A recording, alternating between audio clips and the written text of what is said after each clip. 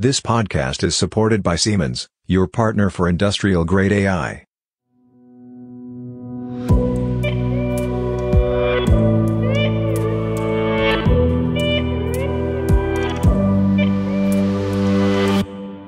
Hello everybody and welcome to a new episode of our Industrial AI podcast. My name is Robert Weber and next to me is... Peter Sieber. Good morning, Robert. How are you doing? I'm fine, Peter.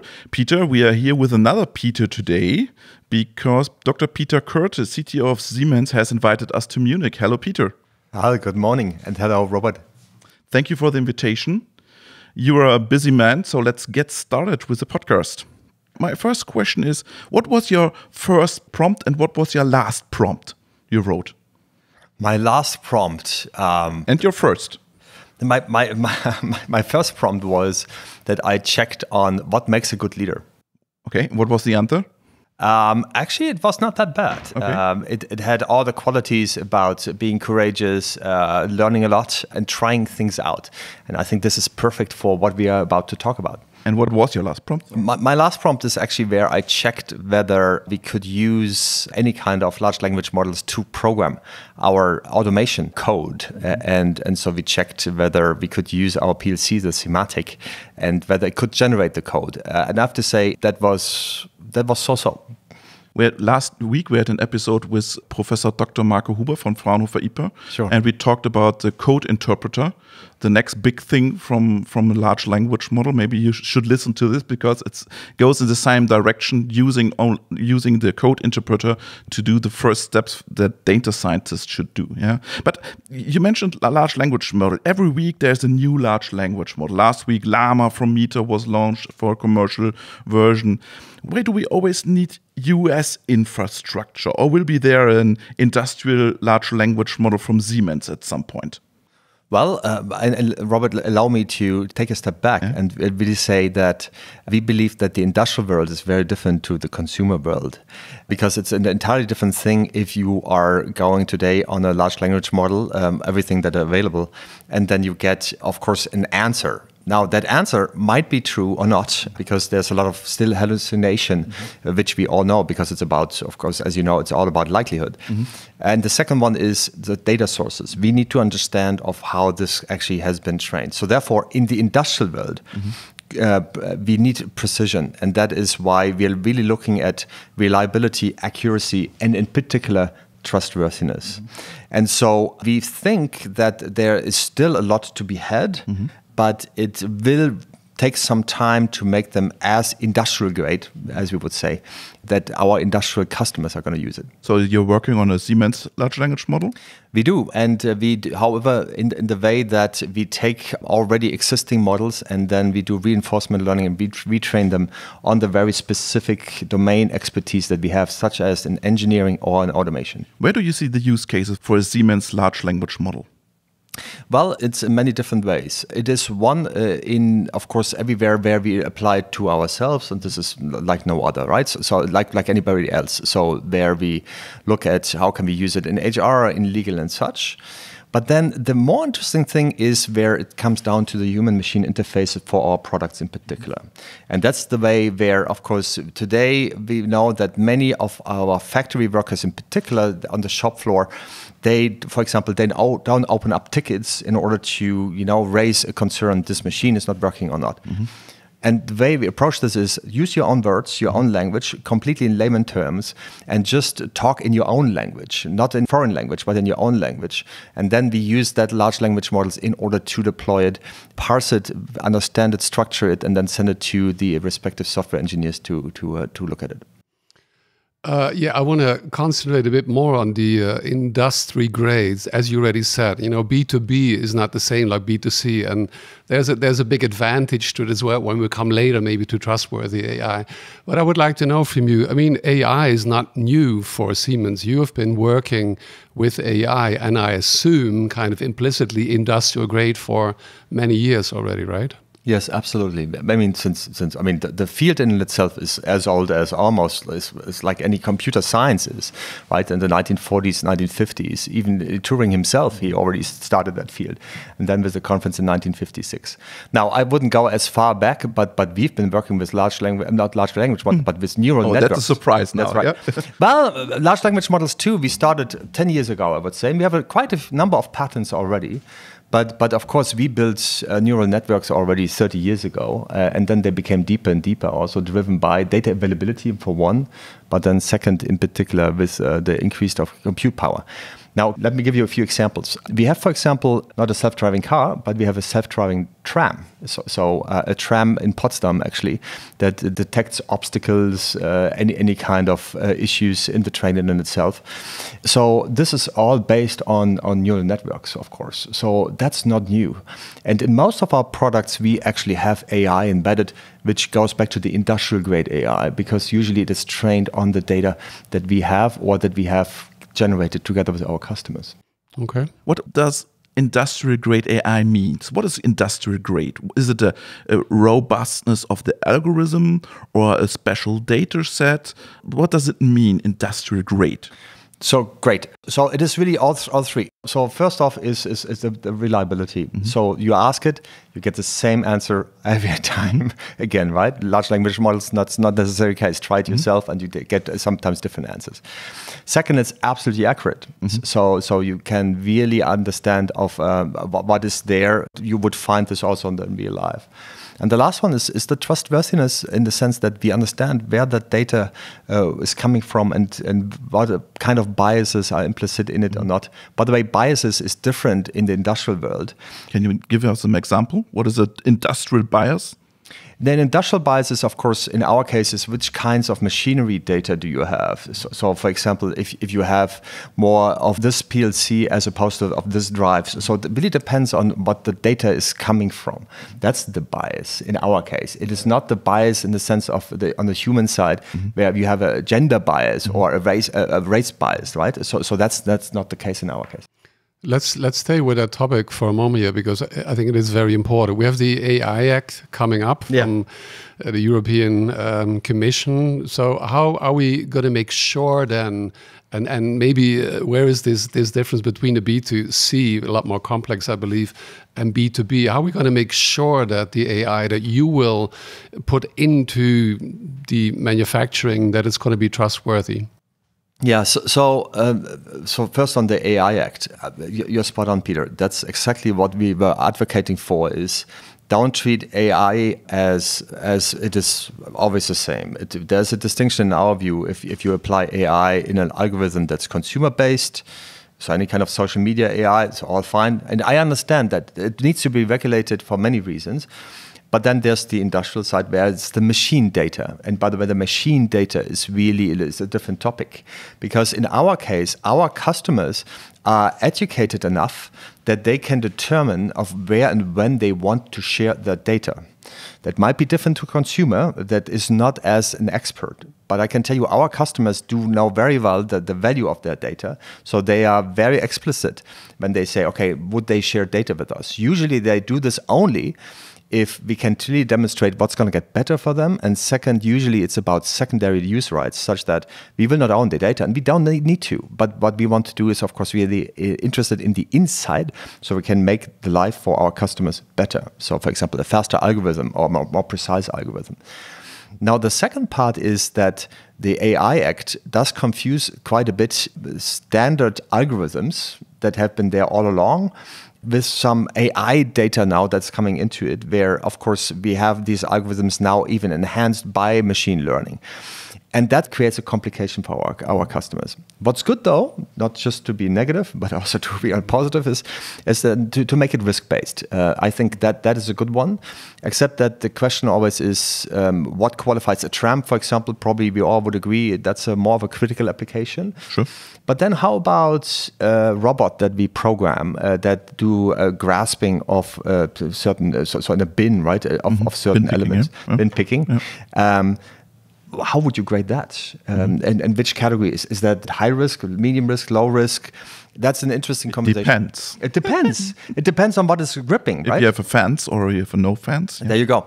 And so there's so many use cases, which is really, really hard. I would have wished rather, and you mentioned this, Robert, earlier, why are they always coming from the United States? And it's precisely because they are so fast in trying things out. And then afterwards checking, okay, now where is the harm potentially being done? But first we have to demonstrate the value.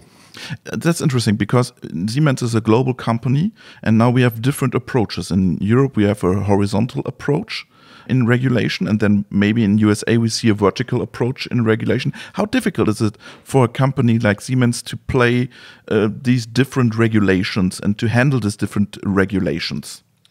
Well, it's not any different than any other company as well, because, I mean, if you want to do business as a global company that is in the United States, in Europe, and you even didn't mention China, which for sure has its... I'm not the expert in regulation in China, No problem, but I can tell you it is, yet again, it's different, in particular with data, where it's coming from, how it's being trained, where it's being processed and such. Therefore, it is different. And for any global company that is in the software, SaaS, AI space, you have to modify your approach. And we do that the same way. Except that... But it's difficult to define every product new with a new approach, with a new regulation, right? The complexity certainly has increased, yes. You just talked about sharing, openness. When we talk about industrial foundation models, if we need them or not, who has the interest? I mean, does Siemens have an interest to say, sure, we can provide our part of a European, German, of a global, maybe industrial foundation model? Automation model? Or would it be more the smaller, the SMEs, the smaller middle-sized companies? So you're spot on. If you think about how much it costs to build a foundation model, right? I mean, Siemens spends about 6 billion on R&D every year. But suffice it to say, it would be a large amount of money that would go into it in order to make this work, right? From what we hear, it's this triple-digit number, usually, to build your own foundational model. Now, think about a small to medium-sized startup somewhere in Germany or in Italy where there's so many. They will have never be the capability of doing that. And so I think this is where we as Siemens can have the value and bring the value. I should also say, though, that we will build on existing models and then rather really do the adaptations in our industrial world. Of course, still making it industrial grade such that, as we discussed, it becomes reliable, it becomes trustworthy in that sense, right? So I want to come back to this foundation model you mentioned. You work with existing models, right? And you mentioned that there's also a Siemens LLM in the future, in the near future. Maybe you can go a little bit more details. Do you also use their existing models or you build from your own? So we have to differentiate between AI, industrial AI, that is basically not necessarily built on foundational models, but that is simply based on neural networks, machine learning, right? And that we're going to continue the way we do. This is going to go, you mentioned bin picking, right? So these algorithms we're going to continue to build. We don't need a large foundational model. Bread and butter business. Bread and butter business, there we go. Now, this idea and the notion of the foundational models is relatively new. So we have to explore and see where that goes. Right now, as I told you, it's the same answer now, is we will not build our own foundation models from scratch, but rather take them, adapt them, and based on the data that we have today. And again, this is early days, something where we work. I can give you 2 examples where we've done this already, is together with Microsoft, because this is what we've shown also at Hannover Fair earlier this year, where we showed that number one is that integration into our PLM software, which is Teamcenter, so product lifecycle management software, where you actually now have ChatGPT embedded so that your interaction with the PLM software becomes more seamless. So that's one. And the second one is where we have it integrated into our automation designer. This is now getting interesting because this is now getting to the question about code. And the question is, of course, what we're looking at, can you use LLMs for coding, in particular in the automation space? And that we have to see. Now, and this is how we started the conversation. Our early tests would tell us that it is really good for documentation. And that's good news because software developers don't like documentation. So therefore, if you can already get rid of something that they don't like, that makes them more productive and more happy. So we like that idea. The second one is actually for code testing, so that you can run a large amount of tests in that sense, which is good too, because with that we can make it more reliable and more accurate. And so in that sense, that's good too. Then code optimization is a wonderful thing where we are still a little bit earlier in really exploring how good it is. But I've seen already 100 lines of code then reduced to 10 lines of code simply because it does do the optimization. That's wonderful too, because that gets to the efficiency and the size of the models. But comes the last point, which is, of course, the one that we are all looking at, is the software code generation in itself. And there, I would say, this is early days. This is where we, and that's now I repeat myself again, is really where we take our own data, we look at it, and we have to see how accurate it can be. Because again, we have to avoid hallucination, and that is not good yet. That's interesting because, in our opinion, many use cases in the industrial sector can be solved without LLMs. My question is, do we overestimate LLMs? I would say a careful yes. And the reason being, and I was wondering really why were we so all surprised when this came up? And I would say, at least in my humble opinion, two reasons. Number one, because large language models are so generic, they cover such a general purpose that everybody can touch them. So it's relevant for everyone. So that's really why I think there were meetings in March and April where every single meeting would start, okay, now have you tried this, right? Yeah. So I've never seen anything like that before. I mean, not for any kind of technology, because it is so pervasive, it's so encompassing. And the second one is it's so easy. It is just the human-machine interface. It behaves so natural. So therefore, this is really something that is relevant for everyone, and everybody can use it. So wonderful, right? Yeah. That's why I think everybody was so excited and talking about it. And it's good because with that we can get it much more deeper into the organization, into everyone's, let's say, toolbox. Now, step back, when we learned about also this so many discussions, we were wondering though, because again, we are using it quite a bit. Let me give you an example, if you don't mind, where we've done that wonderfully is where we've been actually building an AI algorithm or AI which is based on physics algorithms for our colleagues at Siemens Energy. So what they've done is But it's without the LLM, right? That's without the LLM. Yeah. And so, but this is a pure AI product, right? Which really is becoming better. So what they've done is 4 years ago, they wanted to design a new gas turbine. And when you design a new gas turbine, it's really complicated because it is working at temperatures where usually the metal would be melting, because the temperature inside of the gas turbine is so much higher. So therefore, the whole flow of air is really important. And so it has to resist overheating, but you also have to ensure thermal fatigue. In order to do so, you have to run many experiments in order to make sure that your turbine is working at the most efficient level. Now, as you can imagine, there's so many different paths that you can take. If you use AI, in this case, it was what we called uncertainty-aware AI models that really was trained on huge data sets from the past. We could direct the engineers' teams precisely in the direction where the likelihood of success was much higher. So you would not do all the calculations, but you could always take the next step in understanding about probably this is going to be the one that's going to give you the best improvements in your design iterations. With that, they were able to actually cut out a year in terms of development. And today, this gas turbine is one of the best in the world. So suffice it to say, this is how it started. We took this AI and now incorporated it into our HEATS software, which really is helping you to design and simulate. We call this Sherpa X. We're testing this with customers. This is embedded AI, right? And it has nothing to do with large language models. This is embedded in AI in many of our products. But when you discuss with your customers now, I think when the first iPhone came on the market, this was this iPhone effect, and everybody wants to have a better human-machine interface. And there was a boom in usability, in user experience. Is it a door opener to discuss with small and medium-sized enterprises about maybe other AI, industrial AI use cases with them, not all because now they are aware of, okay, we can do something with LLMs, but then Siemens will tell us, no, you can also do this, this, and this. Potentially, this is. I mentioned this Heat software and the Shareware Plus thing, is that that's the embedded AI, but still, you need to be a sophisticated engineer to use it. Right. Mm-hmm. What if we were to use the LLM on top of it as a human-machine interface to make just that work? Mm-hmm. And we have the first prototype that we showed 2 weeks ago, also to customers. We're exactly getting to your point. The idea is making a complex technology really easy to use. Mm-hmm. And that's where we think large language models can help quite a bit in that human-machine interface.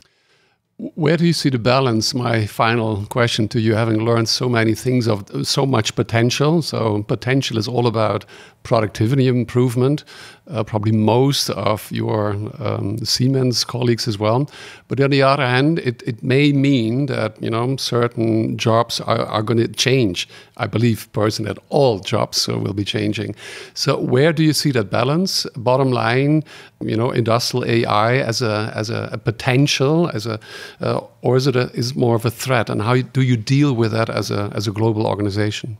Yeah, it's an excellent question. And it really goes back to the conversation that the technology has to serve us humans. 5 years ago, we started in healthcare, actually. We developed something that we call the AI Red Companion. So AI, Red for Radiology Companion. So every word matters here. So it was helping radiologists, or this helping radiologists to better diagnose by more reliably counting, for example, lung nodules in your chest CT that you had, your computer tomography pictures, and just do the calculations, the counting and everything. It does it very reliably. The reason why we call it companion is because it has to serve the radiologist. Mm-hmm. Because at the very end, still somebody's going to be liable.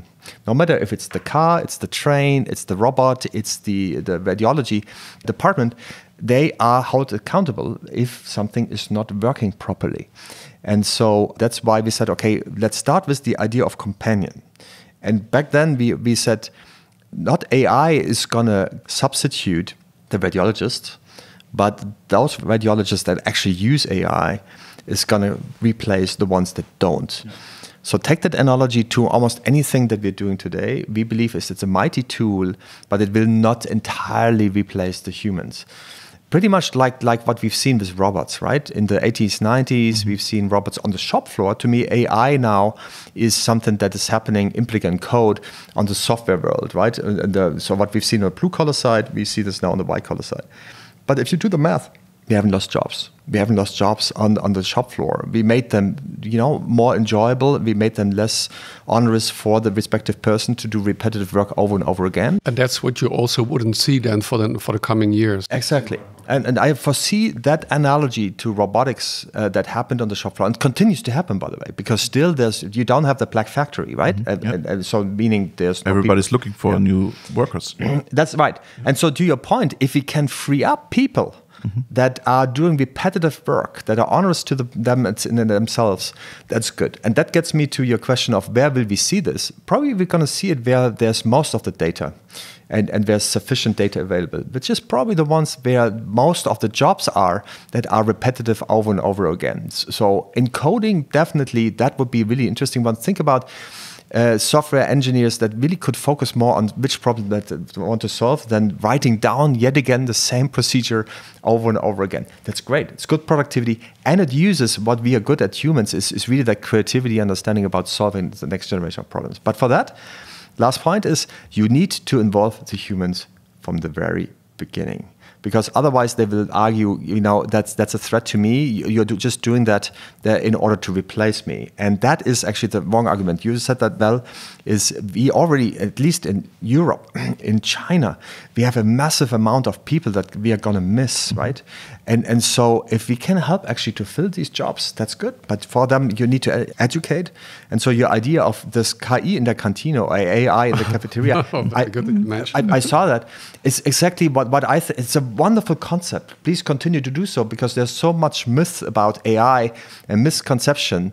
And if we together explore this, that again, technology is serving the human and not the other way around, then I think we're on a good track. My last question is, how difficult is it to sell AI, to make money out of AI? Okay, so let me back up. Is today we don't sell AI per se. We sell today any kind of again trains, robots, PLCs, anything like that that is becoming smarter because of AI that is embedded. Yeah, so you cannot say, and this piece of the solution that we provide you is going to cost you as much. We are starting to do that in terms of really providing AI as a standalone to our customers. Selling models? Selling, let's say, the infrastructure for doing that today, not the models themselves, but today the infrastructure. There's the whole discussion about where the compute will be of the future. And so there, the industrial edge is something that is really important to us. So where we bring compute power down to the shop floor because you need low latency, or you don't actually want to have the data to leave the premises, or it doesn't make economically sense. So this is where the industrial edge is there. And this is where we have already AI extensions today. We have an industrial AI accelerator called the Siematic TM NPU. So in that sense, this is what provide then also for more sophisticated industrial customers that want to deploy their AI algorithms on that infrastructure. But is it more expensive, these tools then? What is the price of the AI in a Siematic? I probably cannot even break it out to you because you cannot buy it standalone, as I said. Okay. And one more thing is the MLOps business. I think that could be also a very interesting business use case for Siemens to provide these MLOps to your customers, because the big AWS, Microsoft, they are not so deep into this domain-specific processes, and you need to have this MLOps infrastructure. Is it a business opportunity for Siemens to go into this MLOps? Let's put it that way.